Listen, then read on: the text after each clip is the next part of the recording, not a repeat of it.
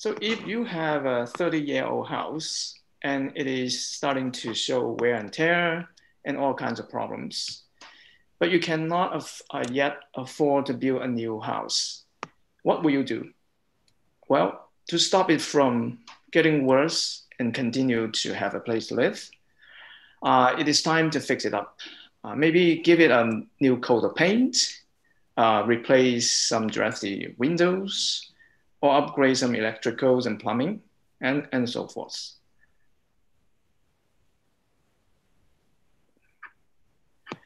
So the SCRD's zoning bylaw 310 is also 30 years old. It has got almost 200 amendments over the course of its life. Many of its regulations are getting outdated, out of alignment with current legislations and policies, and less effective for the current condition of the Sunshine Coast, and also difficult to use. It would be ideal to have a brand new bylaw, like a brand new house. But before we can do that, it is important that in the interim, we tackle major issues and do some updates and housekeeping in order to maintain a functional bylaw in place to guide ongoing development. So that's basically what bylaw 722 is all about. So, but keep in mind though, bylaw 722 is not going to change land use zones or zone boundaries. It is not changing the subdivision districts and boundaries. It is not changing the general framework of density, such as parcel size thresholds that control the number of dwellings. And it is not going to change the site-specific zonings that is already in place.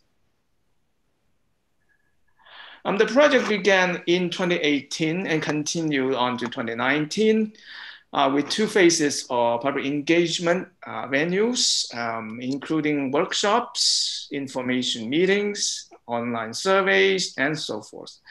From 2020 to 2021, we focused on putting all the public feedback together and drafting the new bylaw. And this year, the new bylaw is ready to move forward to the final, to formal adoption process, which began with the first reading of the new bylaw by the board in May. Now we are in the second phase of this process, which is to present the bylaw to the community and referral to agencies for comments.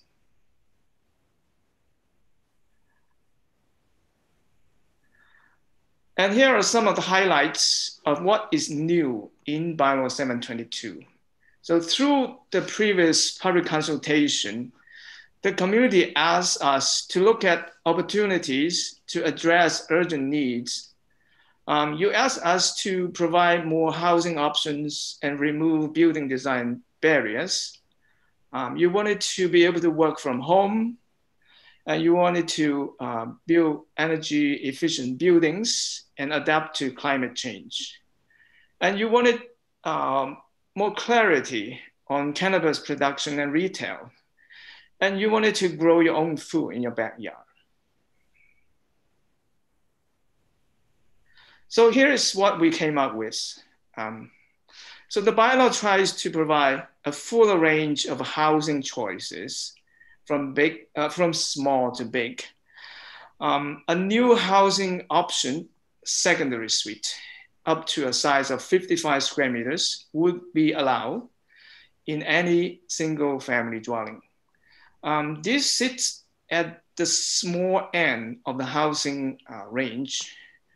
For the mid-range, the auxiliary dwelling will continue to be allowed, and the size will move up a notch from 55 square meters to 90 square meters. It can be attached to any building, such as a garage, creating a carriage house. And the design barrier of 6 meter minimum building width is removed to allow more flexibility in building design.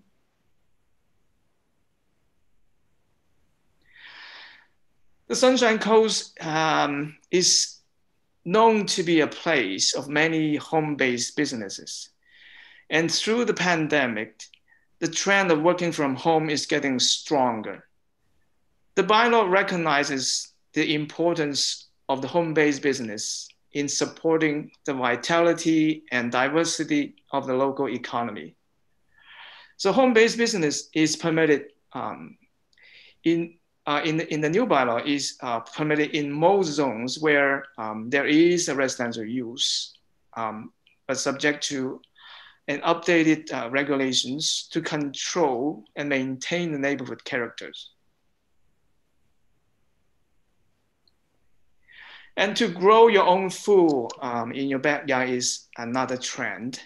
A range of agricultural activities and product sales have already been allowed in residential areas, from horticulture to livestock to hobby farms and so forth.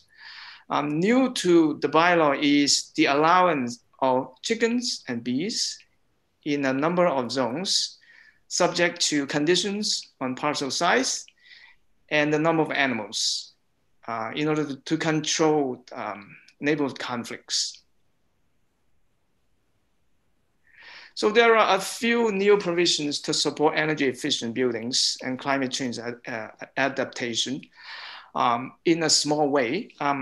So building floor area calculation will not include exterior walls, so that building can have thicker walls and better insulated walls, which are common practice in passive houses.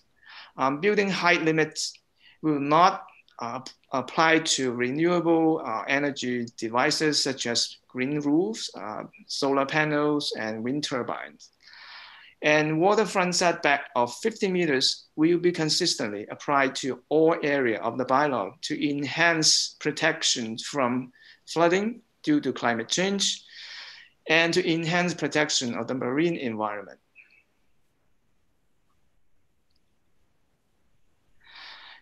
And the new bylaw makes cannabis regulation more clear in light of the legalization of cannabis. A land use distinction between medical and non-medical cannabis production is removed. Cannabis retail is only permitted in commercial zones. A rural parcel size requirements are updated to reflect different types of cannabis production. And the regulation is consistent with regulation of the agricultural land reserve.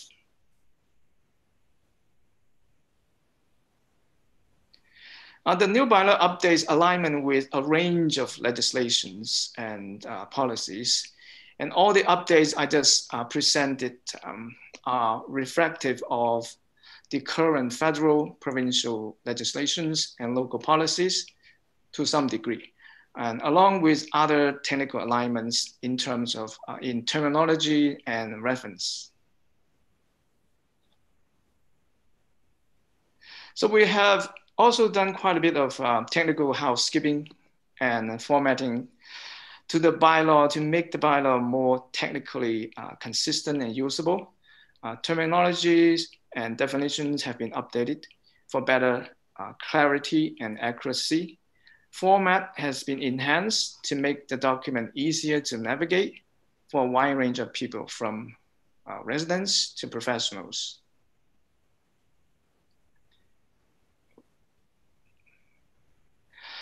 And so moving forward to the next steps of the process, staff will provide a summary report of the public consultation in this phase of the process, along with recommended revisions to the bylaw for the board to consider second reading. Then a statutory public hearing will be held, which will be the final opportunity for public input. And after that, the board can make decisions on final reading and adoption of the bylaw.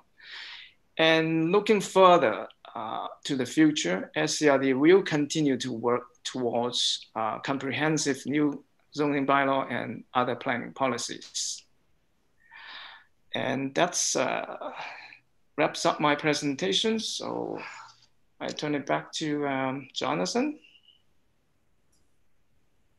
Thank you, Yuli. Okay, so what we're going to do now, I see we've got about 27 participants on here, is we're going to go into a question and answer period because tonight is a night where we want to hear from you about what you think and what sort of concerns that you have moving forward, the type of things that you'd like to see.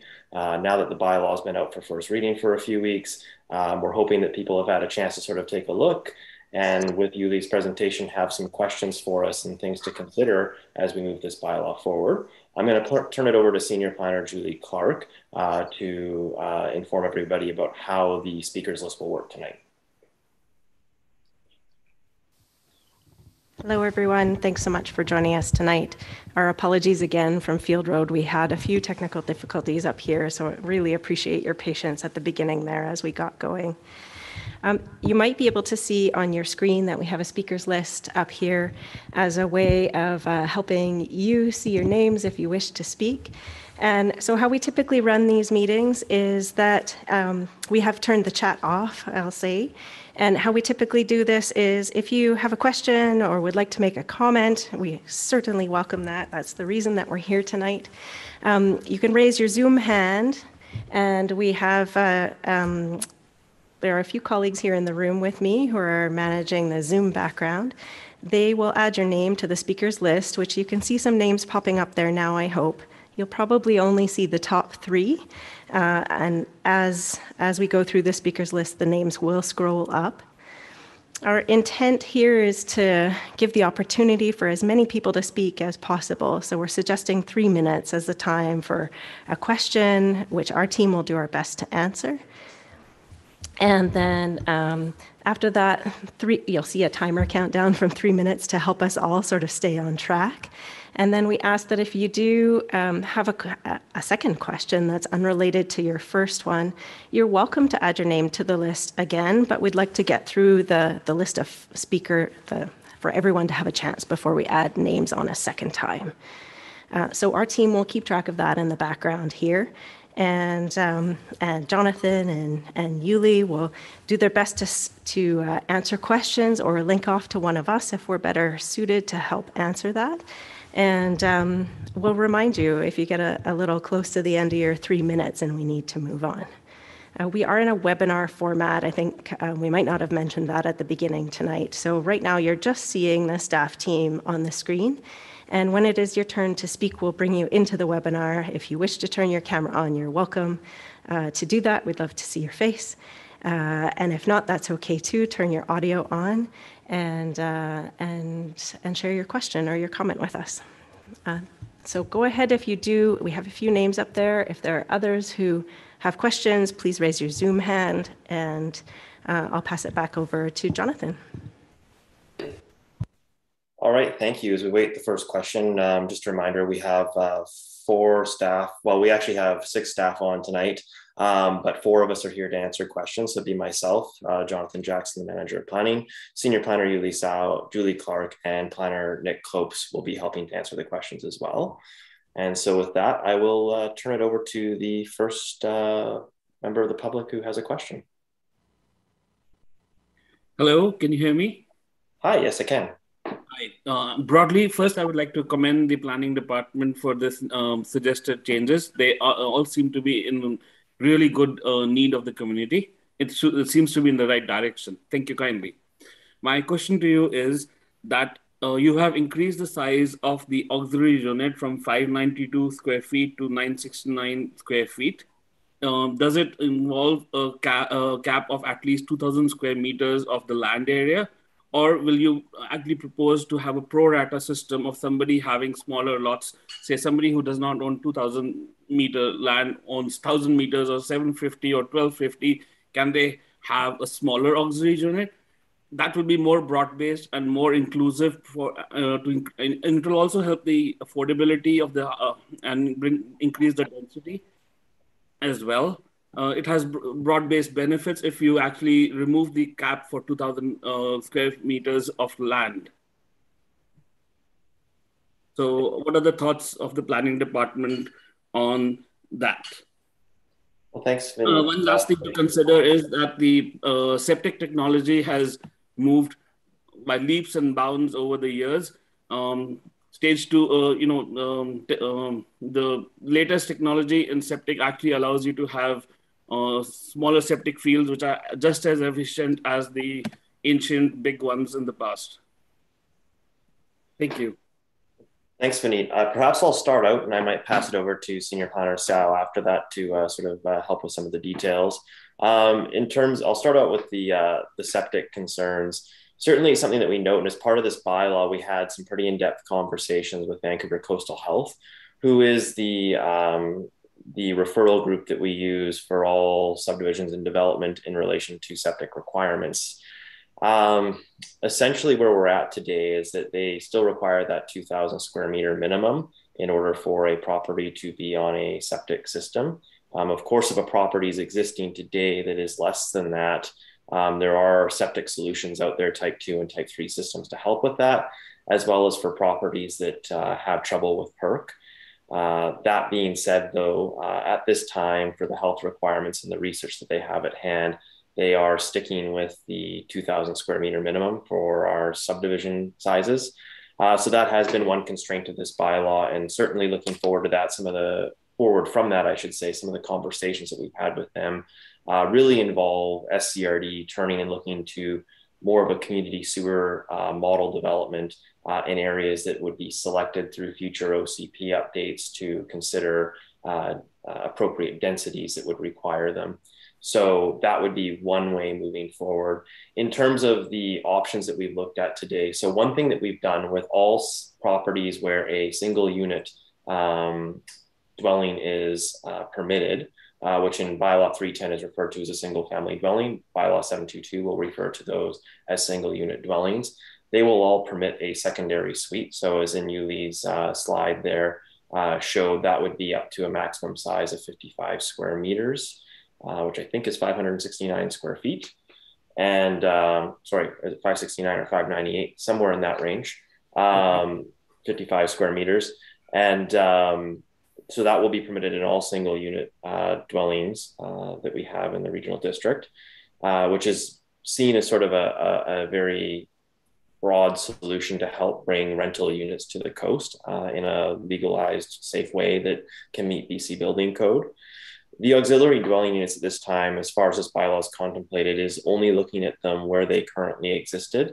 And that was part of not toying with going into OCP policies at this point in time and ensuring that we're consistent with what's on the ground and not sort of redrawing zoning boundaries as part of this bylaw, but rather leaving that to the next phase.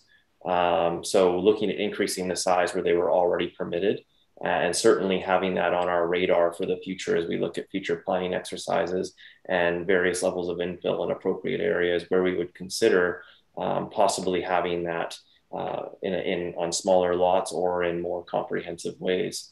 And I'll turn it over to Yuli in case there's some comment that he has on anything I've missed.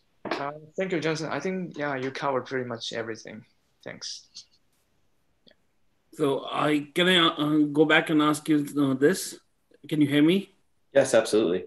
So, it took 4 or 5 years for us to look at a small amendment to 310 and look at 722 now, and it's still not passed. So isn't it now the time to look at lots smaller than $2,000 or put it for further 5 years, 10 years down the can, because the housing crisis is now, and it can easily be solved if you allow smaller grandma suites on lots smaller than 2,000 square meters. And 2,000 square meters is actually a very big piece of land. In Metro Vancouver, I know friends who own 2,000 square feet of land and they are building homes there. So it should be looked at now when we are looking at the other issues as well, rather than pushing it further down for another 5-10 years. Thank you, Vineet, and understanding the urgency in terms of the housing crisis and trying to get options on the ground. It's certainly something that we're looking at doing. One of the challenges is with a bylaw that is it is responsible to sort of be consistent with 6 OCPs, creates a bit of a challenge in terms of ensuring that we are making changes that are consistent with all of those OCPs. Some of the future planning work that we have planned over the coming few years we'll certainly dive deeper and look into where it's appropriate to increase that infill. It is a bit of a larger community conversation to make sure we hit the mark right and get the density in the right locations. And it's something that we are eager to undertake, and we'll be working on conversations with our board and with the community to ensure that we sort of hit that mark and do so in a timely fashion. Ultimately bringing those changes forward, we're not exactly sure whether it will happen in phases or whether it might be a larger, bigger project, but certainly something that's on our radar and up for discussion. Ultimately, as soon as this bylaw is sort of across the finish line, we'll start to turn our attention to those next phases so that we can start to those next pieces. But in order to get this bylaw across the finish line in a timely fashion, it was important that we didn't get into OCP amendments as part of it. It helps to ensure that it can sort of move forward quickly without sort of getting into those deeper levels of consultation that's involved with amending official community plans. But certainly appreciate the comment and noted, and something that we will be taking note of. One of the things I should add tonight is that as part of this community conversation for 722, what we're hearing tonight, things that we might not be able to address as part of 722, we certainly will be adding to our list of things to put at the top of the pile for the next round of community consultation as we do our future planning work. So thank you. Thank you kindly. Thanks, Vineet. So it looks like our next speaker is C. Hull. Hey there, thanks guys. My name's Justin, my wife is Krista C. Hull. Got to commend you for the work you've done so far. This looks all very positive. It's a tough job, I expect, for you guys, because you have a lot of people that move there for the NIMBY aspect, like, or not the NIMBY aspect, that was rude, like this, the being in quiet, spatial, you know, a kind of a quiet area. And then you have, but then you also have a lot of people like us, like younger, that want to like move and have like community and restaurants and sense of community and not be like so isolated. So you're walking fine balance. My question, and you're going to get a lot of questions I expected that are like central to each person, but that's the world we're living in terms of like what we're looking at. It's one thing I just haven't gotten clarity on. So we have R1 zone over 2,000. Yuli, I've emailed you a few times. Thank you for your quick responses all the time. I'm still not clear though about the auxiliary building versus the auxiliary dwelling. So we have an existing auxiliary building that was built about 30 years ago with a loft space up top. I'm just unclear about how we can use that within the framework of this bylaw. We want to be able to finish it and, you know, have guests stay there, perhaps as a short-term rental if permitted, but we don't know the distinction between the building and the dwelling. And I'm just hoping for some clarification on that land use. Yeah, certainly. Thank you for the question. So I could certainly answer your questions. So yes, so an auxiliary building is a building that is not meant for some people to live in it.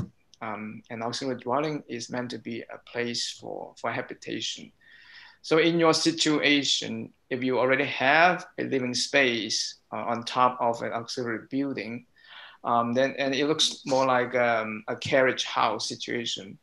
And in the new bylaw, the carriage house will be permitted. That means the auxiliary dwelling will be permitted to be attached to any building. So you could either to convert that space to an auxiliary dwelling along with your auxiliary building as one building together, or you can build a separate auxiliary dwelling. So we could build a third structure. Do you want to ask? You're off mute. Oh, I'm off mute. Sorry, we're trying to sort this out between us. Sorry, I'm off mute. Brutal. Anyway, so that means an existing building, auxiliary building, if it has living space above it, sounds like it's going to be permitted if it's over 2,000 square meters. Is that what I'm gathering? Yes, that's correct. In R1 zone.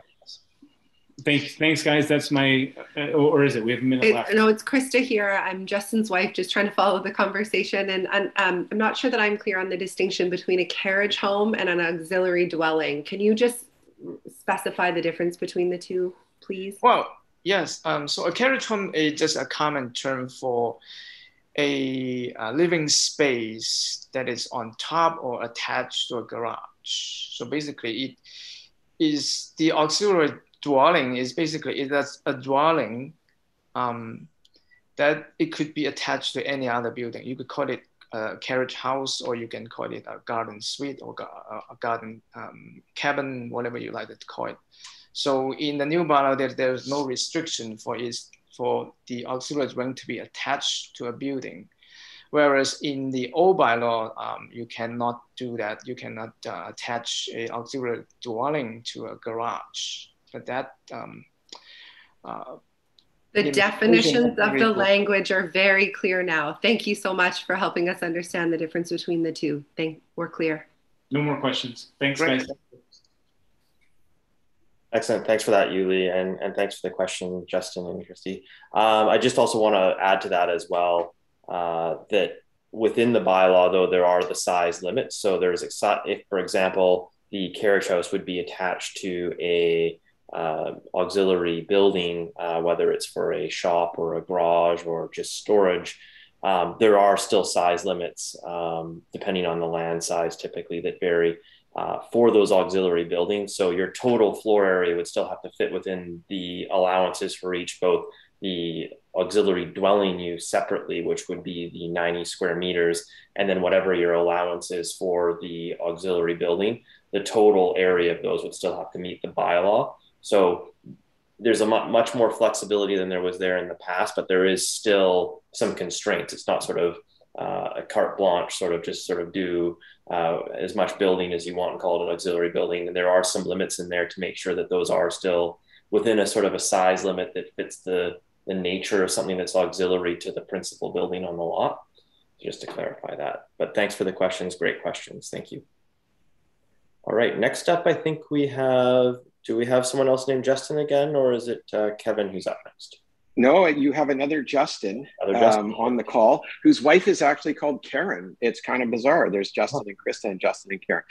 Anyways, just a couple comments. Yeah, thank you for the presentation. I appreciate your comment, which wasn't my question, around, where do you put density? I think if you look at the housing crisis, building potentially carriage homes or secondary dwellings on properties is maybe not the most cost-effective way to build density, maybe good income generation for the property owner. But my real question is around the rights that you're thinking of granting that you've described. And the thing that didn't seem to be included, which I think based on the communities that you're representing here, is the comment around the look and feel of our neighborhoods. And what I worry about, as I've seen some of the developments over the last little while, is if you allow secondary dwellings, farming, are we going to see an increasing level of land clearing, plastic tents, crummy second dwellings because they're quick to put in? So what I worry about is the balance between being flexible as a community for some of these ideas that you have, but maintaining the look and feel of what makes our community what it is, which is heavily green, rural, treed. And what's the right balance there? And so I'm wondering, as a takeaway, how you balance that out so that if my neighbor decides to build a bunch of tent hothouses to grow tomatoes to sell, that I have to then look at that, which I don't consider to be in line with kind of the community look and feel that I live in. And so I'm just curious what your thoughts are on that balance, which I think you touched on, and how you factor that into the increased grant of rights to property owners, but balancing a broader sense of what the community's after from a look and feel perspective. So that's kind of my thought.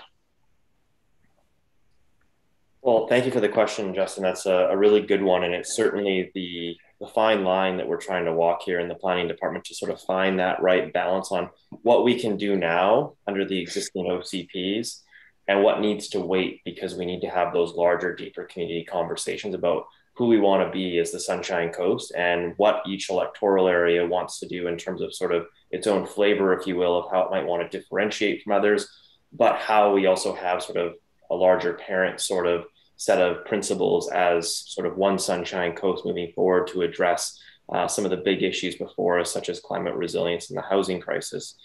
So that's where we've gone and looked at sort of things that are a little bit more out of the box solutions in terms of what we have permitted already in the existing OCPs, which would be, for example, single unit dwellings. And it's quite commonplace, and it's become quite commonplace both in BC and throughout the country, that secondary suites have become sort of a common thing that occurs within a single unit dwelling. And the BC Building Code has detailed provisions on how those can be safely done. And so doing so without sort of, significantly changing the look and feel of the neighborhood, it's something that, short of perhaps, another family living in that home and maybe another car or two in the driveway, that isn't a sort of a significant shift. Right. And so that's one. The auxiliary dwellings, that's certainly where we sort of struggled to try and find that right balance. I know there was community conversations of anywhere sort of looking at there was sort of a large call for an increased size in the auxiliary dwelling. Yeah. But the community conversation as to what the right balance was in terms of size seemed to vary. We heard things from 800 to 1,200 square feet, for example. So we've landed somewhere in the middle with 90 square meters, which is 969 square feet. And that's sort of reflective of trying to find a balance with a bit of a moderate increase, but not actually significantly turning the dial in a way that does warrant that deeper community conversation through diving back into our official community plans, which is something that we know that we have to do, but we want to make sure that we get it right when we do that. So it also doesn't look at introducing those auxiliary dwelling units where they're not currently permitted. That was another piece of that as well. That again is sort of more the OCP piece. In terms of the land clearing, certainly it's something that we've been noticing on the Sunshine Coast, and it's come with development. Certainly deep concern where it's been happening outside of the rules that we have in place, but that's certainly something that we're monitoring too. And at the beginning of the conversation, when I was talking about sort of what this bylaw is sort of looking to achieve, it is looking to sort of tweak and dial things in with the existing policy framework that we have. But we know in terms of development process that there is bigger community conversations that have to be had as part of bringing different types of development to the coast. And some of that will look at what we're doing in terms of how we manage sort of the clearing of land through development. Those are sort of some of the development process pieces that we have on our agenda to look at as soon as this bylaw is sort of across the finish line. It's sort of one of our big ticket next items is to really think about how we do development on the coast, where we can do better in terms of finding efficiencies, make things easier and more streamlined, but also where we can make them more strict in terms of sort of what is permitted, how it's permitted, and clarity to the development community and the community as a whole in terms of what the expectations are around development. So that is a big piece that we are looking at as one of our immediate next steps.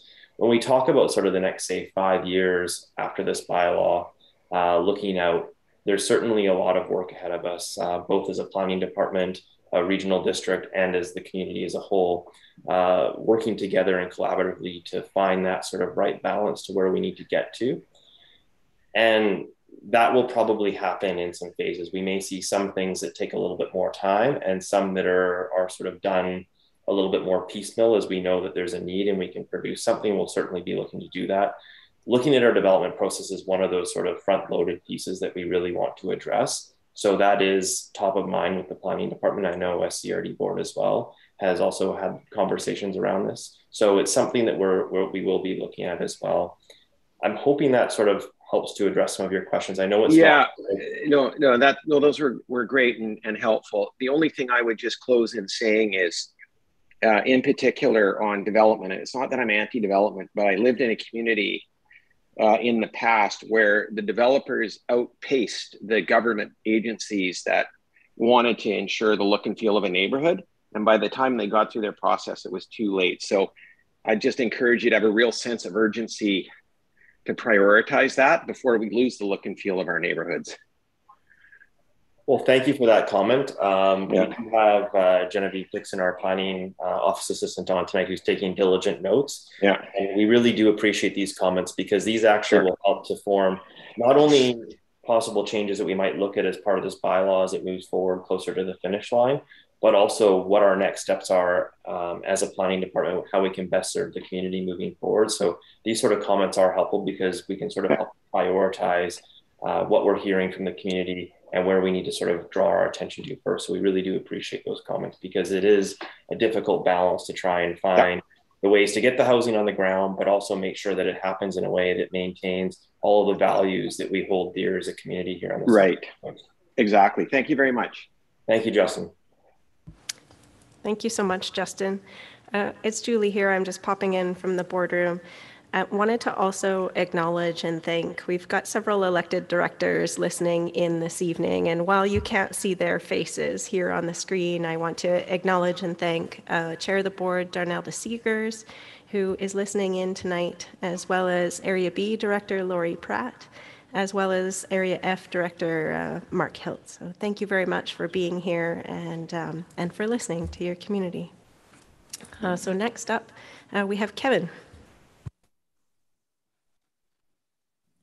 Hi, thanks for having me, and thanks for the great presentation. I've read through the proposed bylaw, and I'm not sure if I saw it or not, but is there some form of a provision for restricting the use of the enlarged auxiliary dwellings to full-time residents only, or are they going to be, is there going to be a permitted use as a vacation or short-term rental? Thank you, Kevin. That's a great question. Certainly something that we muddled with as we tried to think about what these would look like and what they're trying to achieve for the community. So with that, we did put provisions in there that basically what it does is, today, if you have a existing 55 square meter auxiliary dwelling unit, it's typically either sort of a 1-bedroom or a studio type format. So it fits with the provisions of what is allowed in a short-term rental or bed and breakfast.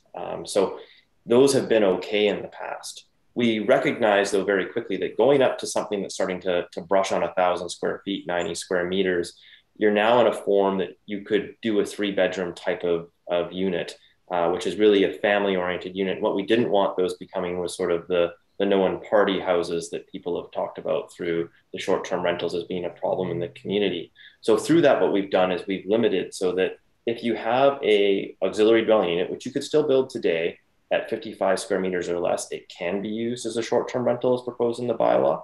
But if it's bigger than 55 square meters, so if it's one that's built under the new provisions and you decide to go bigger than the 55 square meters, anywhere between 55 and 90, it would not be able to be used as a short-term rental. So it does state that in there. And that is intended to really orient those towards being for families to grow in place and also to provide rental opportunities. Okay, and would the same provision apply to the new allowance for, what do you call them? Well, in-home suites? Yeah, so basically what it will allow, and I might lean on Yuli a little bit for this particular detail as well, but the secondary suite would be permitted in conjunction with also a short-term rental.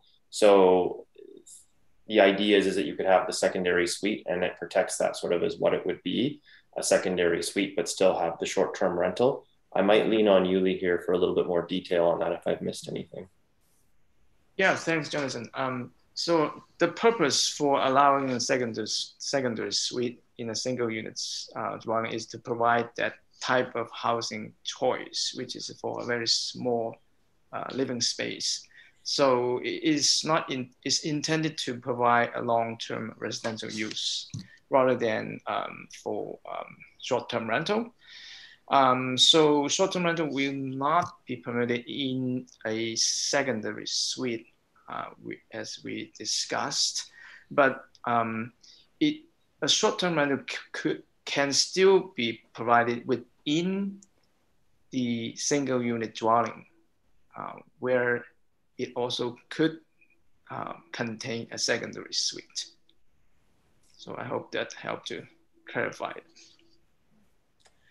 I wonder, that does clarify things. I just wonder if that instance could become a loophole for people to utilize. And I would imagine that the uptake on secondary suite construction will be much higher than the secondary dwelling, as it would be much less expensive and possibly just as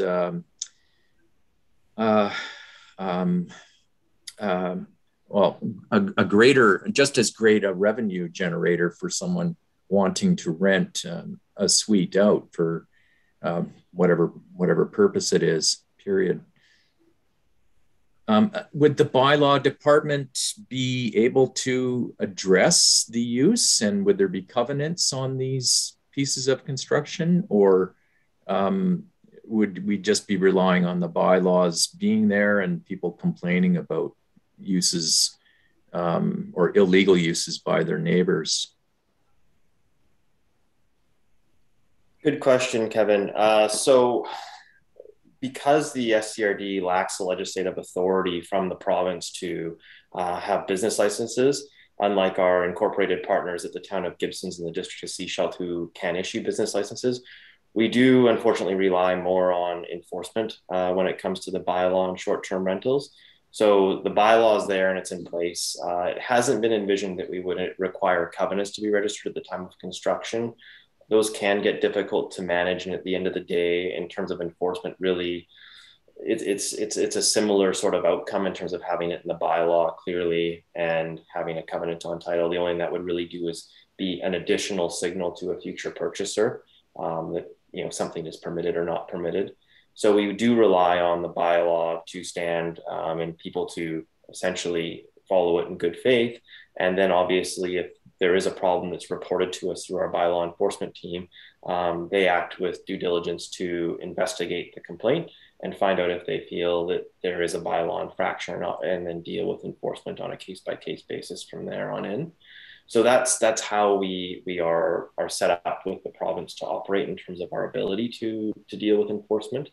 So the hope was too, is in terms of how we've provided the regulations, is it's really trying to be clear and intentional about what's permitted and not, but also still allowing people to have, for example, as Yuli mentioned, the secondary suite, but still have elsewhere within their single unit dwelling the ability to do a short-term rental. Part of that is with the mindset of trying to encourage that the secondary suite is actually used for what it's intended to be used for, and not taking away their ability to say, for example, rent out a bedroom during the summer months or something like that to help, provide sort of a short-term rental sort of opportunity. Does that help to answer your question? Yeah, I think that about answers it. Thank you very much. I don't think I have anything else to say. All right, well, thank you, Kevin. If you do have any more after tonight, you can have a second round of questions, or feel free to get in touch with us through our Let's Talk page. Thank you. Great, thank you. It looks like our next speaker is Lucas. Hello, can you hear me? Yes, we can. Yeah, okay. So thanks for the great work. And actually, my question is also regarding the definition of short-term rental. And I have to admit that I'm not the kind of guy who reads bylaws every day. So I think we need a little bit more clarity on what short-term rental is, because here's like as a bed and breakfast, and it seems to me, you're gonna rent a unit or not. But I mean, let's name it like Airbnb. Will it be that considered short-term rental? What if somebody, it's renting the whole property in Airbnb, which you could do, and technically only says 30 days. But if you rent it for 2 months in Airbnb, is that considered short-term rental? So I just want a little bit of clarity, like putting a name to it and say, well, like, is that allowed? And if it's not allowed, should it be more clear? Because the way it reads here is like, oh, you do it for commercial purposes. Well, I'm just doing it on the side. It's not my commercial intention. So I could say, well, it's not actually forbidden, or maybe it's the other way around. So I just want to know if somehow it can add more clarity, or you can add clarity to that explanation here. Well, thank you for the question, Lucas. Just I'll give a little bit of a high level sort of intro, and then I'll pass it over to Yuli, who actually was the member of our team that helped to develop some of our short-term rental policies that we have in place in the bylaw. At a higher level though, too, one of the things that we have to consider is the Residential Tenancy Act and when it becomes in fact a long-term rental versus a short-term rental. So that is part of sort of the overarching framework that we have looked at in terms of how we define what a short-term rental is. And I'm going to turn it over to Yuli to sort of get into some of the details about how it works, and hopefully we can answer your question. Yeah, thanks, Jonathan. So the short-term rental regulations in the current bylaw was updated about a year ago. We had quite an extensive public consultation process in order to reach those, to come up with those regulations. So to help you to get some more clarity on what is permitted, is not permitted. So a short-term rental, or you can call it a bed and breakfast, is permitted in any single unit dwelling or an auxiliary dwelling. But there is a limit of 2 bedrooms of that dwelling could be used for the short-term rental. There is also the requirement of the a on-site operator. The operator of the short-term rental must reside on the property when the short-term rental is operating. And also there will be requirements for parking for the short-term rental units, and there are also requirements for signage and the provision of water supply and sewage treatment for the operation. So I hope that helped you to have better understanding of the short-term rentals. Yeah, it does. I mean, it doesn't really add much clarity, sorry, to what it says, because like, what if I, have a two-bedroom house, it's just the only house, and then that's my residence, but then I short rent it for somebody for a week and I go somewhere else. I mean, technically I'm still the resident there, and technically it's only 2 rooms, but yet I'm allowed to do the short-term rental. So some of these things that to me, unclear, and I think they're open to many loopholes, like Kevin was saying, and just I think we could add more clarity to the bylaws so everybody's clear about it, whether in one side of the fence or the other, because obviously from the other side, short-term rentals are also good to bring a lot of economic activity to the area, because there's a lot of people who may want to come for some days, and if you don't have accommodations, they won't actually stay and spend money in the coast. So a little bit of clarity will be helpful, and just I'm struggling to have to see that clarity in the bylaws itself. That's all I was asking. And then besides that, I think the point that the first speaker made regarding the size of the lot, and I know you're not addressing it now, and I know the density is going to be addressed, at a later point in time. I just want to second that. It's definitely something you guys should consider, some sort of scale, saying, well, it's a very clear calling out of a 2,000 square meter lot, and then we increase the size. But what about some 1,500 square meter? Should we allow a 55 square meter home? So I know you're not going to address it now, but I just want to, I know you're making notes about this, so I just want to say that it's actually a good thinking, especially if we want to address some of the concerns about housing. So just that second note. Well, yeah, thank you for your comments. Oh, actually, the new bylaw is being made more clear to help people to navigate through. So if you can find the specific section on short-term rental, and there's also definition for short-term rental. There will be a pretty clear definition and regulation for short-term rental. And for your situation, if you have a two-bedroom house, yes, the two-bedroom could be used for short-term rental. But the only requirement that the requirement you should be aware of, that you have to have someone to live on site in order to run the short-term rental. So, thank you, Lucas. I want to just second the thanks for your comments. In terms of the ones looking forward into the future, helpful. The more that we hear what the public wants, the more we can better sort of direct the compass of the next sort of phase of work that we do in that direction, and come out with some options and some consultation that will help to really further that conversation with the community and figure out the answers to it. In terms of the short-term rental too, just going to add, whether it's through letstalk.scrd.ca or through planning at scrd.ca, please do get in touch with us if you have some other comments on that, because we're happy to hear them. When we do develop these regulations, we try and think of every different scenario from every different angle, but sometimes we miss one, or sometimes something's not quite clear. We could do a better job. And if you have suggestions that would help us get there, or something that's not making sense to you, we'd really appreciate that input on that detailed level, because if there's something that we can do to clarify things further, we're absolutely happy to try and include that in this bylaw. So thank you. Thanks a lot. Yeah, I'll make some notes. Maybe I'll send it your way. Thank you. Thanks, Lucas. Thank you very much, Lucas. So we have upcoming, we have Kim D, and then after Kim, we have Karen Webb. And at this point in time, that's the end of our list of speakers who have spoken for the first time. So I'll just add a bit of a call out. If there's someone out there who has a question they've been sitting on and hasn't spoken yet, this is a good time to raise your hand. And for those of you who are putting your hands up for a second time, you'll see your names are on the list. They're coming up, and we do want to make sure that we give everybody a first chance before we move on to the group of speakers who've already spoken. So Kim, over to you. Hi, thanks. Can you hear me? We can hear you just fine. Yeah. Thanks for the presentation. And Kevin actually asked my question, which was regarding the guidelines around the changes for secondary suites and auxiliary dwellings.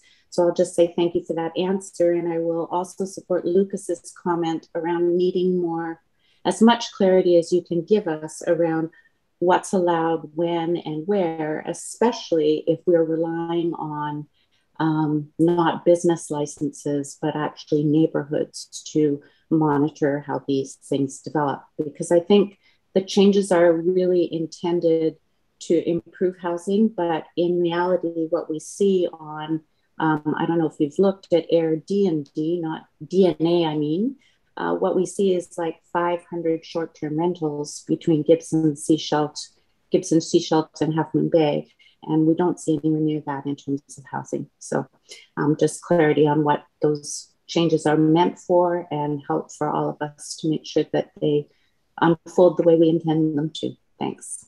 So no question, just a comment. Thanks. Thank you, Kim. Very helpful. And the more we can hear, a duplicate comment's always a good comment, because then we know that we're hearing it multiple times. So thank you for those.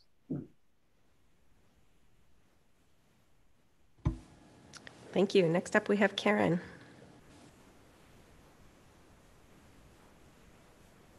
Just bringing Karen into the room here. There. Hi, everyone. Thanks so much for taking the time to speak with us tonight. Change of topic. I'm wondering if you can provide more information on the 15-meter setback from water sources. We actually live next to a creek and are very respectful of keeping that environment as natural as possible. So I'm wondering, first of all, what sources of water would fall under the new bylaw? And that 15-meter setback, what happens to hardscape items that are currently in place? Are they going to be grandfathered? Like, how will that be enforced moving forward? We have a property on the Gulf Islands, and they are no longer allowing retaining walls and hardscape structures to be built within that 15 meters. And we have to look to natural means to prevent erosion. I'm wondering, is that what the SCRD is going to be looking to do in the future? So just any further information you can give about that setback would be helpful. Thanks. Thank you. And I think I'll start out, and I might also turn to Senior Planner Julie Clark as well for some assistance on some of the details on this one. She's one of our experts when it comes to everything and anything riparian. So essentially this setback as it is today is actually in existence in Roberts Creek electoral area D.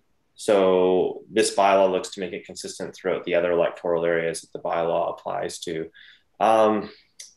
It really comes about both from in terms of trying to protect from future coastal flooding, erosion, and also protecting marine and aquatic habitats as well.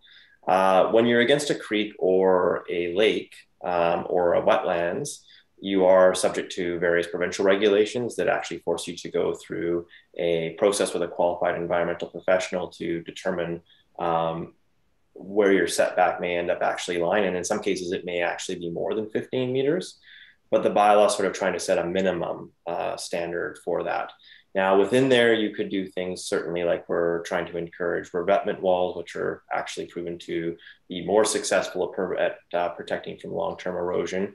And obviously with these things, anytime a new bylaw comes into effect, I would just add that, you know, something that is in existence today would be grandfathered. It still would be legal in terms of its conformity because it was built during the time that a bylaw was in place that permitted it.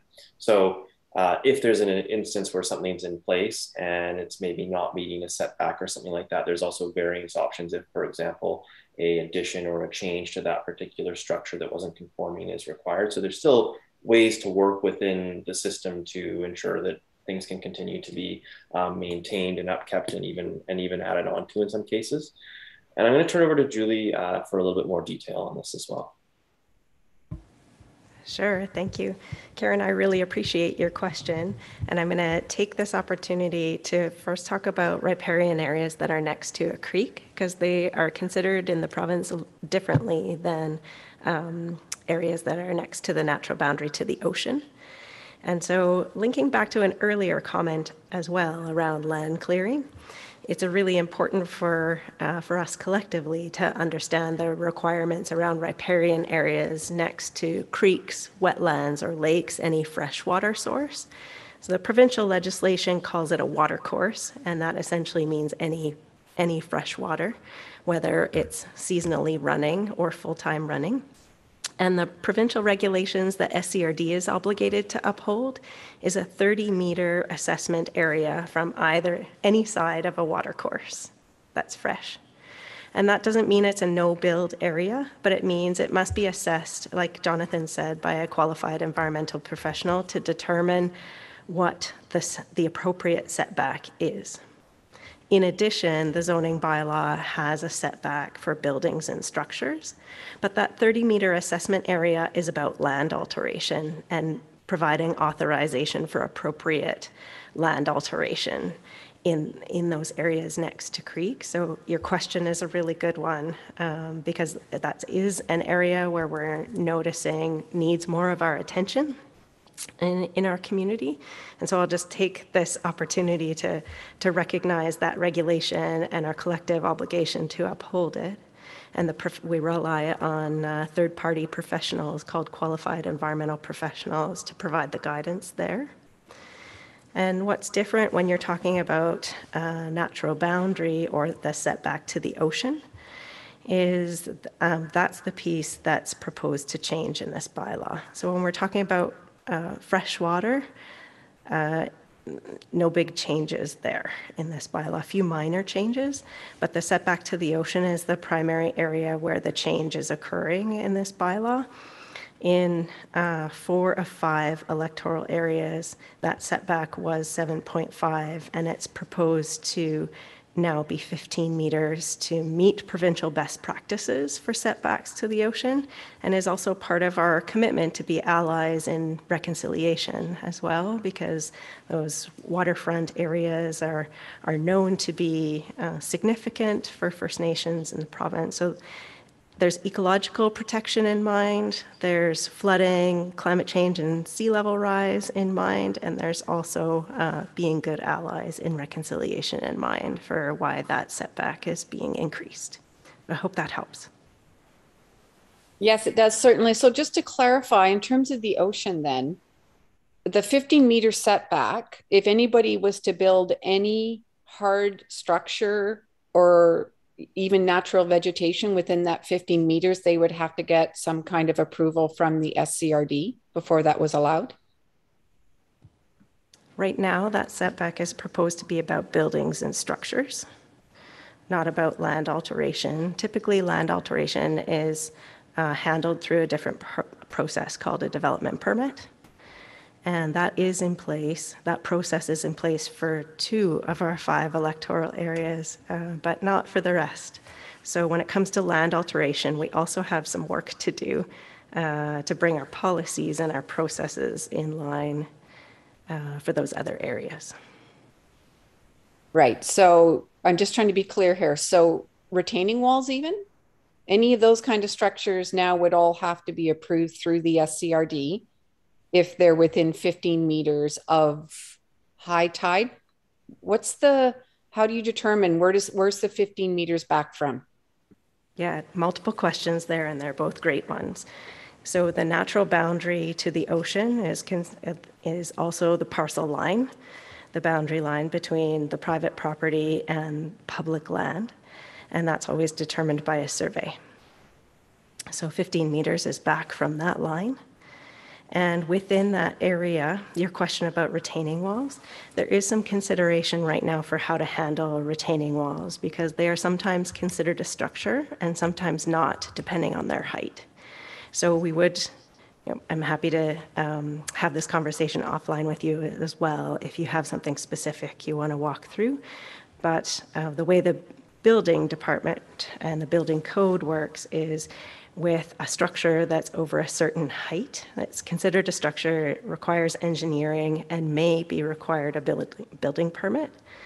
So there's multiple different scenarios there, not a quick and simple answer for you at this point. But if you do have something specific, happy to chat with you afterwards about that. No, thanks. I really appreciate that. I'm in full support of anything that protects the natural environment, especially next to our water sources. So just one last quick question. I don't want to take up too much more time. Can you just talk about the cannabis production and the alignment with the ALR? We have seen some cannabis growing operations on ALR land where there's been a lot of clearing of natural vegetation, and they really don't fit with the farming community that is set up around it. It seems like perhaps they should not be allowed on that land. They should be in industrial zones rather than agricultural zones. Can you just talk to that quickly?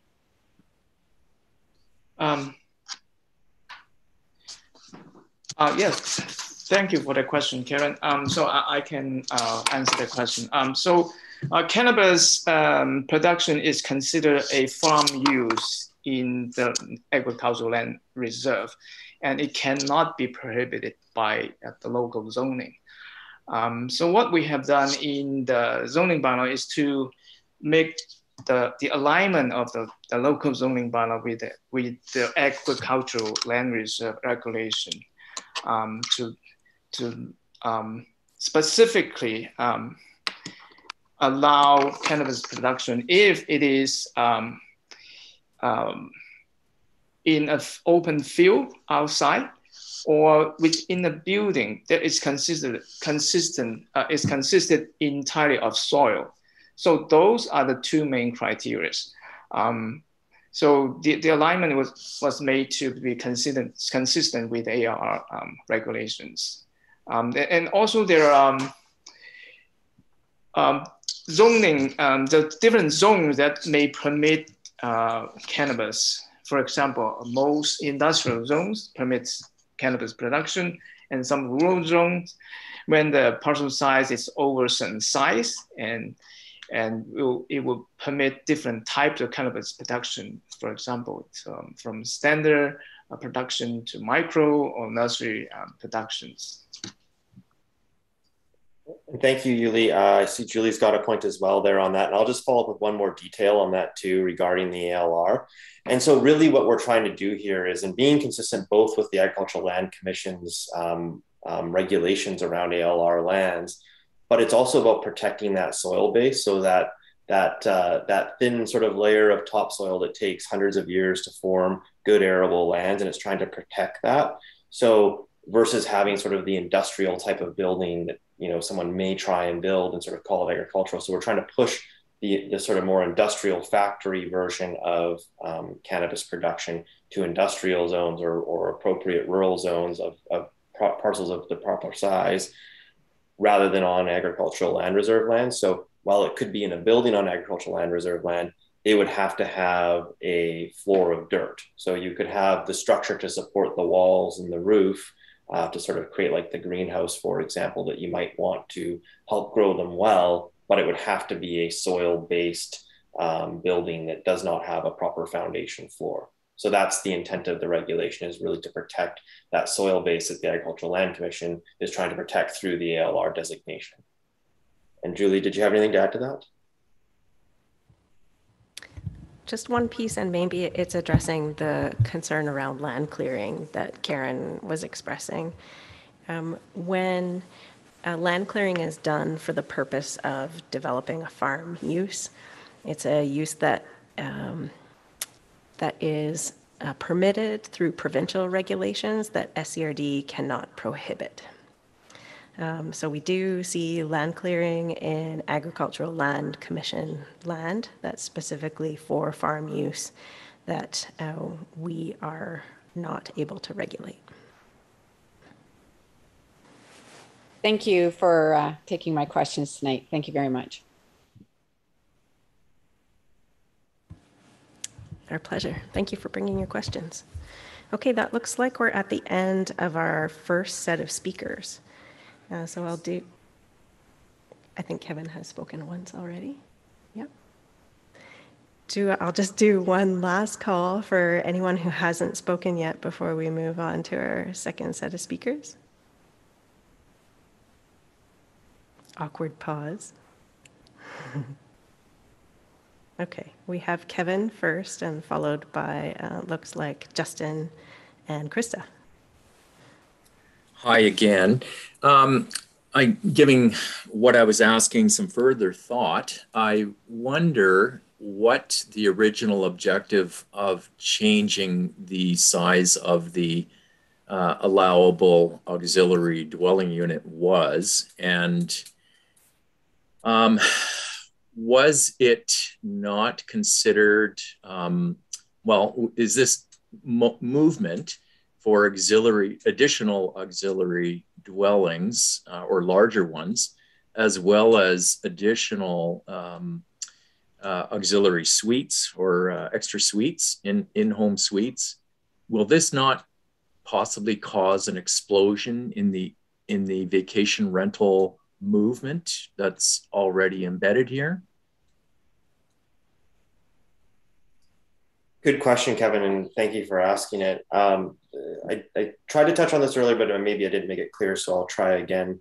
When it comes to the larger auxiliary dwelling units, it is specifically written into the proposed zoning bylaw that if it is exceeding the existing 55 square meters, it's allowed under bylaw 310.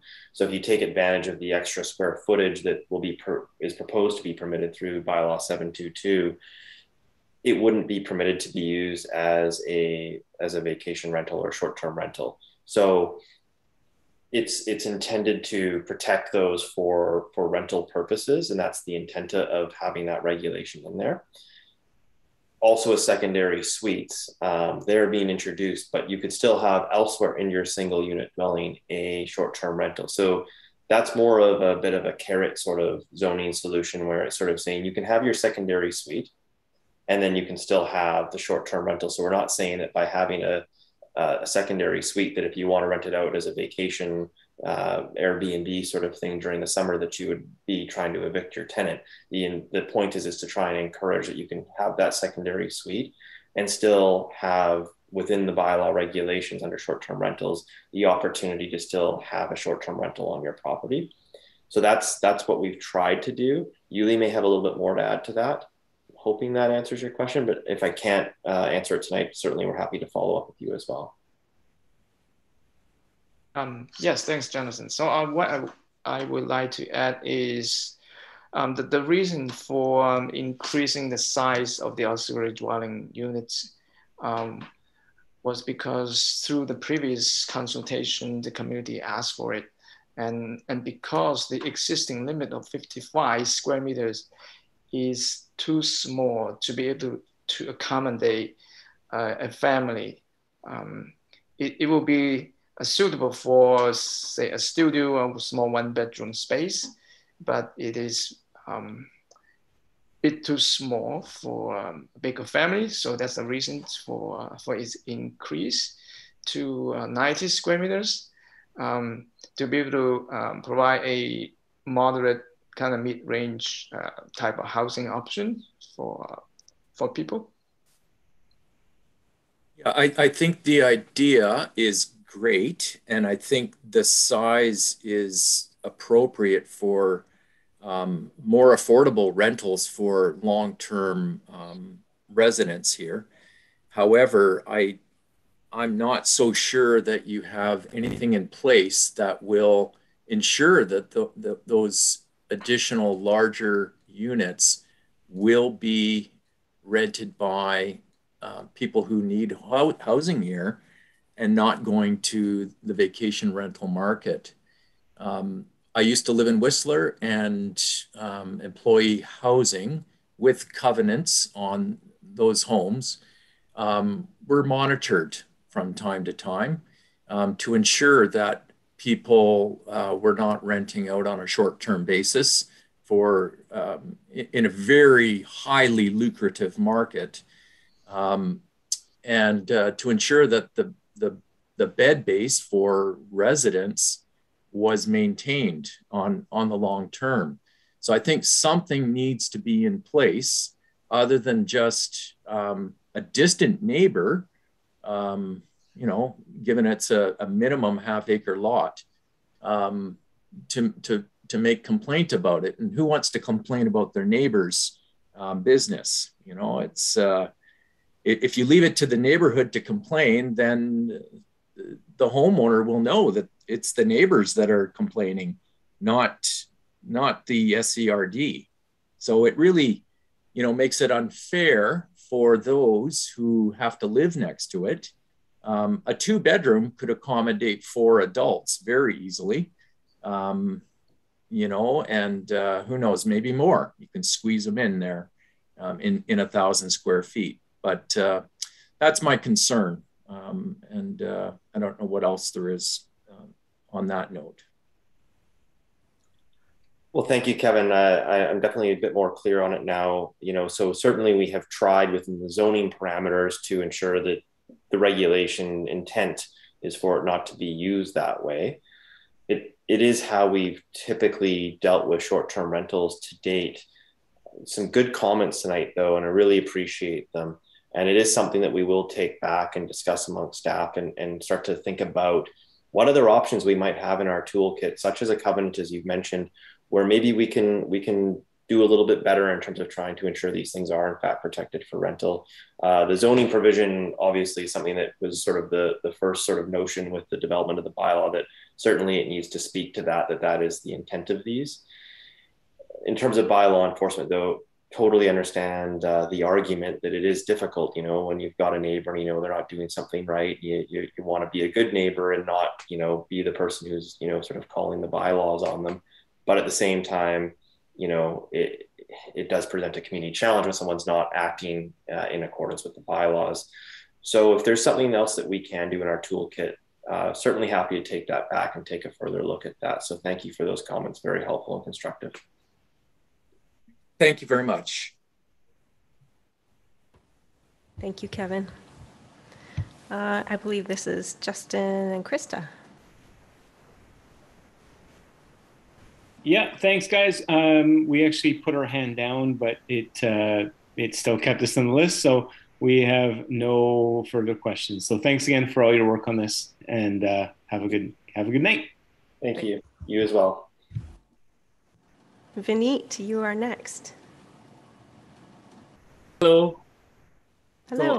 So after asking that question, I was sent a message, and I see that on your website, you've answered a similar question of somebody saying that lot 3, block 14, district lot 810 plan, they have a 16,000 square feet lot.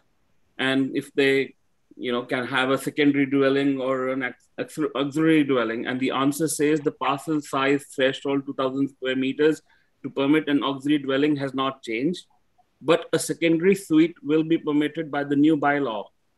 So can you please elaborate what is the difference between a secondary suite and an auxiliary dwelling, and what will be allowed in this new bylaw?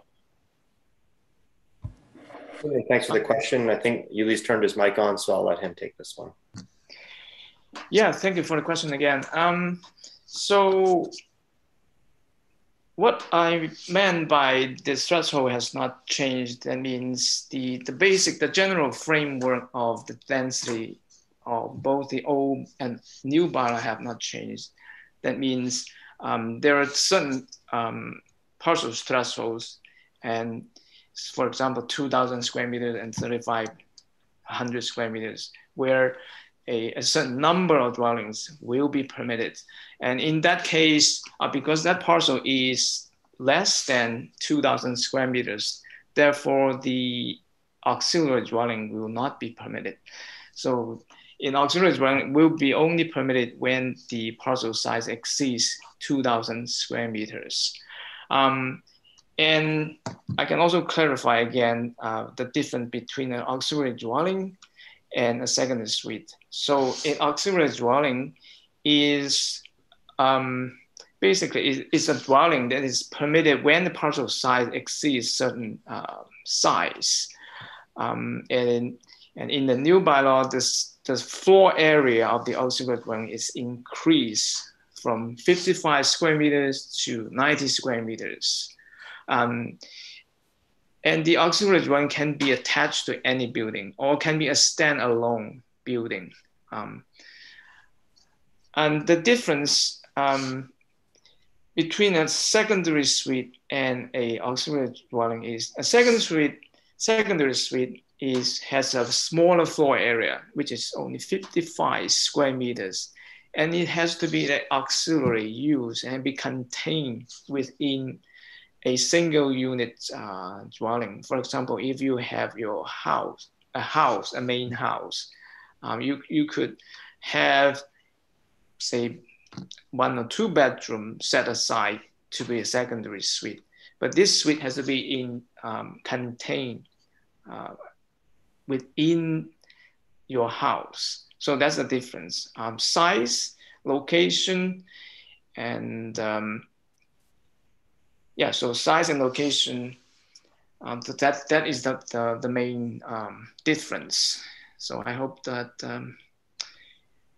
helped to clarify this, your concerns. I will email you. Thank you kindly. I think I get the idea, but I'll email you for further questions on this.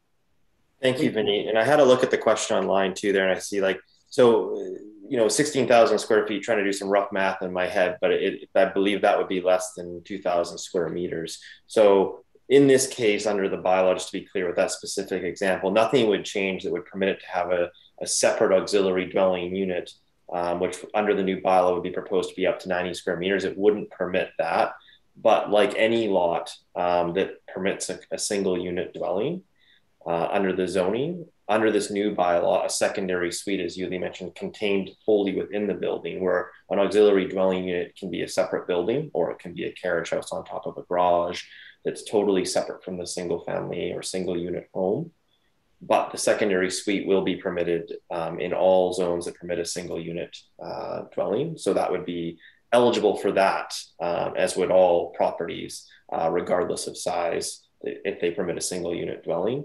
But the auxiliary dwelling unit will only still be permitted where it was currently permitted, which is on lots and under, well, in specific zones and under that permit it when the lot is over 2,000 square meters. So that won't change as part of this bylaw, but certainly something we've heard some good comments tonight, and we appreciate them.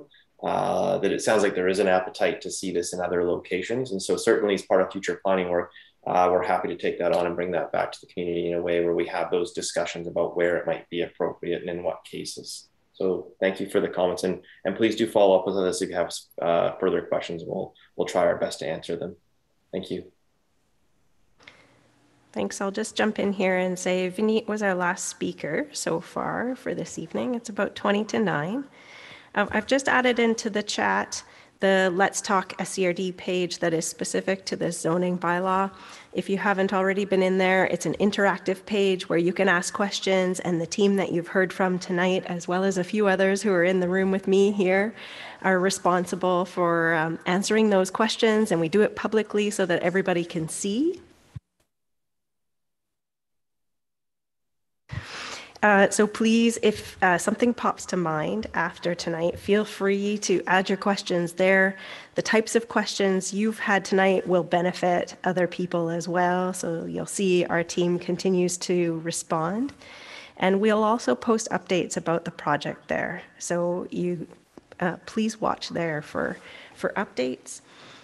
If there's anyone else who would like to put up their hand, now is the time. I'm also going to add to the chat an address where you can send us a message to ask a specific question about your property if you wish, or if you would like to become a part of a subscription list for this project in particular, where you do get an email blast when there's an update. If you send us a quick message to this email address, then we can add you to that list as well. Okay, and that way when there's something that's changing or another part of the process, you'll get a personal update. I'm not seeing any other hands, so I take it back. Ken, I see that you've joined us tonight. Thank you. It's actually Donna. We had a chance to talk last night. Thank you. I've only just joined tonight, so I wonder if some of the questions that came up last night at the elementary school were reiterated tonight, because this is recorded, right? And so I hope that those actually become questions that can be seen by the public who watch this YouTube. So I wonder if the issue of the size of home-based business, the 20% came up tonight, if the issue of numbers of chickens came up tonight, and if the issue of flexibility or greater flexibility than is currently being provided in housing options came up tonight. And if not, I'd like to raise those now. Thank you, Donna, for the bringing those questions up. Great. We did have some questions about the flexibility tonight. Certainly, it's something that we've heard loud and clear from the community, and we're really encouraged by the comments that we've heard both at tonight's session and last night's session. We didn't have the comment about the home-based business come up tonight, but certainly something staff did discuss that. Just for clarity for everyone listening, there was a comment related to a proposed regulation that was looking at having the floor area for a home-based business be limited to 20%. Of the total floor area of that is on the property. So it was raised to us last night that there's certain types of businesses. One example was a woodworking shop that require more space than that. And sometimes someone might have a very simple, modest home on their site and actually have a shop that might be something like 800 or 1,000 square feet and comparable to their house in size. And so that this would be a regulation that would be overly onerous for them to try and adhere to. And just want to reiterate that we are going to be looking at that. That was some really great feedback, exactly in line with the type of feedback that we're looking to have as part of this draft bylaw. And so we will take that into consideration and go back and have another rethink about how we can make sure that we're not making changes that would affect some of the many valuable home-based businesses that we have here in our community. Another question we had last night, as Donna mentioned, was around the number of chickens that could be permitted as part of the residential agriculture. And so this is something that certainly we've done a lot of thought of on. We've looked at best practices from other municipalities and local governments. We've had conversations with the Ministry of Agriculture around it. But we're also hearing things from the community that we really want to take into consideration in a meaningful way. I believe the bylaws it is, and if I'm wrong, someone please interject. I think it's proposing 6 chickens per property. If it meets that size, the smaller size for permit residential agriculture. And we heard last night that there was an appetite for more, that 6 chickens might not be enough if you're really trying to raise chickens and produce eggs in a meaningful way. And so that's something that we are going to take back and look at. And hopefully we can have some conversation further with the folks that spoke out the other night. Because again, that type of feedback is really what helps make this bylaw better, and one that will help to address the needs of the community here and today. We know there's a lot of big issues going on here on the Sunshine Coast. Many of them are not just limited to the Sunshine Coast. Many of them are province, country, and even global. However, here on the Sunshine Coast, we do know that we have significant challenges in front of us related to climate change and building climate resilience in our community. Some of that comes is things like food security and the ability to work from home. These are all things that actually can be part of an overall climate solution, reducing GHGs from having to commute, having the ability to grow your own food on your site. These are all positive things for our community and help us build a more resilient community. And we also know that we do have a housing crisis before us, not just here on the Sunshine Coast, but in the province and in the country. And it's something that we are taking to heart. This bylaw, as we mentioned at the beginning of the presentation, it can't solve it all. It's just not within the scope and the parameters of the bylaw. In order to really get into the details of trying to find bigger, broader solutions, it involves getting into our official community plans, which is a bigger, more detailed community conversation. And it involves a lot of work with senior levels of government, nonprofit groups to help find those really robust solutions that will help get the SCRD and the Sunshine Coast as a whole to where we need to be in terms of providing those housing solutions for our community. So this bylaw is looking at trying to do what it can within its parameters of the policy framework that it is operating under. So it's sort of, for lack of a better way to describe it, trying to sort of grab the low-lying fruit, the things that we know that we can make quick change with. And so things like that are the increased auxiliary dwelling unit sizes, permitting secondary suites. These are some of the things that we know that we can do. There's regulations there. There's sort of the out-of-the-box solutions that we can make happen quickly and efficiently. So that's where this bylaw has gone on those. And we've heard a lot of great comments from the community. I do want to continue to echo that what we've heard here tonight, what we heard last night at Roberts Creek Elementary School. We had about 40 people out last night, and we got about 15, 16 members of the public on the call tonight. And it's really great feedback. And I really want to encourage that people continue to reach out and talk to us through our Let's Talk page, as well as planning at scrd.ca. Anytime, give us a shout, come and visit us at the front counter. This type of feedback that we're hearing here tonight is exactly what helps build good policies for the community. It's what helps build community in itself. So we're really appreciative of everything we've heard tonight. And so I just want to, echo my thanks. It's really helpful to the team, to myself, to SCRD Board to hear this type of feedback. So we do really appreciate it.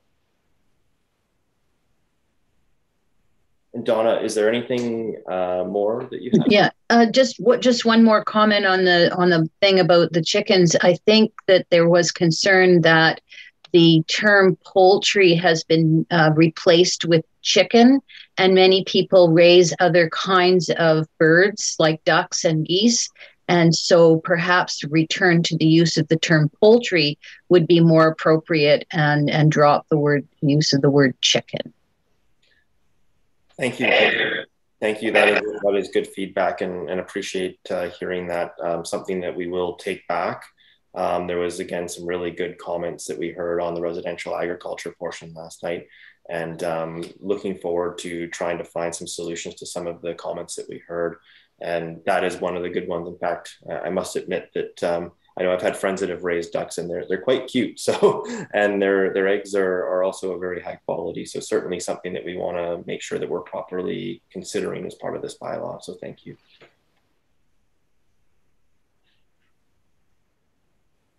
Donna, was there anything else? Or? No, that's it. Thank you. Well, thank you for joining us again tonight. Really appreciate it.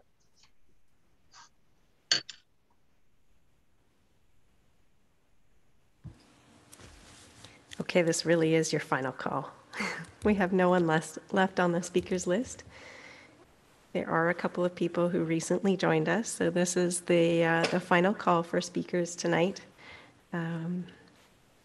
You will see in the chat that we left you a few different ways to get a hold of us when you do have another question, or if you want to stay tuned with this project as it moves forward. I'm seeing no hands, so Jonathan, back over to you to wrap us up. Okay, well, thank you. We've heard a lot of great feedback over the last 2 nights and through this bylaw process overall. We're really delighted and happy to bring it forward. It's an exciting piece of work, and we're happy to hear a lot of the positive feedback that we've heard. And we're also really happy to take some of the feedback of areas that we need to make some reconsiderations. And so how this will work moving forward, just in terms of process, is as with any bylaw, it will need to move forward with the various readings. It's got first reading right now. And the next step would be a second reading with a full report back to SCRD Board on what we've heard through this round of engagement and any changes that have been incorporated into the bylaw as part of that engagement, reporting back on those, but also echoing to some of the other larger comments that we've heard. And if they're not able to be included in this bylaw, then why they're not able to be and what steps they may actually fit into. So providing that piece of clarity back. Following second reading at second reading would also be the recommendation for referral to public hearing. And so at that point, that would be the next step for further community engagement. This has been a really important one because this is the time that it's really easy to make some good changes. So it's not closed yet. I'll echo that. If you've got more comments, please email us, visit our Let's Talk page, send us comments. We're happy to hear them and incorporate what we can. And then when we go to the public hearing, we'll look forward to hearing more from the community, and hopefully we'll have addressed many of the concerns that we've heard throughout this consultation, or at least been able to provide clarity on what the next steps would look like in terms of planning processes to address some of those concerns that we heard. And then following that, we're hoping to have adoption of the bylaw shortly after a public hearing, if it's in a place that the board wishes to consider that. So that would be what the process looks like. Ultimately, we're hoping to get this bylaw up and operational as soon as possible, if the community is in support of it and the board is in support of it. So that would be where we're looking at. Again, once a bylaw is out and up and running, if you have ongoing thoughts, questions, concerns, we're still happy to hear those. The door is always open, and we always invite to hear your comments because they are useful as we look at the next stages of planning work. So please, I really, really appreciate the whole team does all of the efforts that we've seen from the community in terms of getting involved in this bylaw and helping us sort of muddy through some of the sticking points on it. It's really useful conversations to building a better Sunshine Coast, and we look forward to future engagement sessions with you as we work on some of the exciting projects that we're going to have coming forward in the future. So thank you very much. And again, it's thanks to our elected officials that have joined us tonight. And I want to wish you all a wonderful evening, and we look forward to the next steps. And I think Julie has one more comment before we end. I was just going to add my thanks, and especially for folks' appreciation at the beginning while we sweated a bit with some technical issues. So thank you for your patience. And I will ask my team to stick on the line for a couple of minutes as we say goodnight to everybody else. Thank you so much. Good night. Thank you, everyone.